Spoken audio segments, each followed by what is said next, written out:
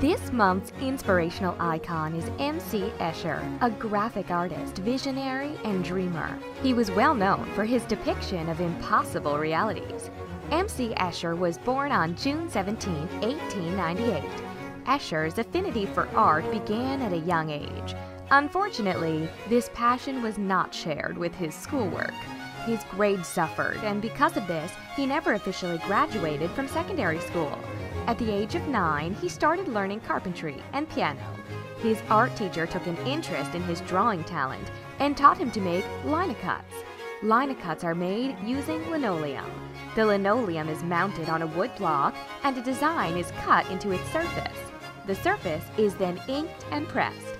In 1919, Escher attended the Haarlem School of Architecture and Decorative Arts in the Netherlands. After 3 years, he left the school, having gained experience in both drawing and woodcutting. After school, Escher set off to explore the European countryside. Escher's travels took him through Italy and Spain. Escher was inspired by the scenery of rural Italy and the designs of the Spanish palace, Alhambra. Escher was drawn to the symmetry in the designs at Alhambra, and his fascination with tessellations was born.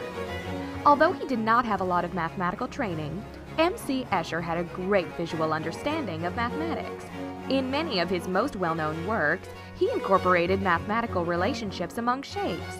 He completed his first artistic work in 1922 that featured 8 human heads divided in separate planes. C Escher created many works of art that were paradoxical or impossible realities. His first print of an impossible reality was Still Life and Street. Some of his most famous works include Sky and Water, Ascending and Descending, Drawing Hands, and Relativity. C Escher became famous in the United States after he was interviewed by the Time Life journalist Israel Shanker. After that, his work began to appear in both Time and Life magazines, and C Escher's recognition grew. Demand for Escher's prints rose exponentially.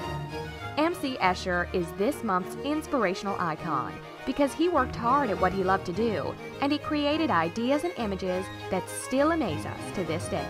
He showed us that there's no such thing as impossible.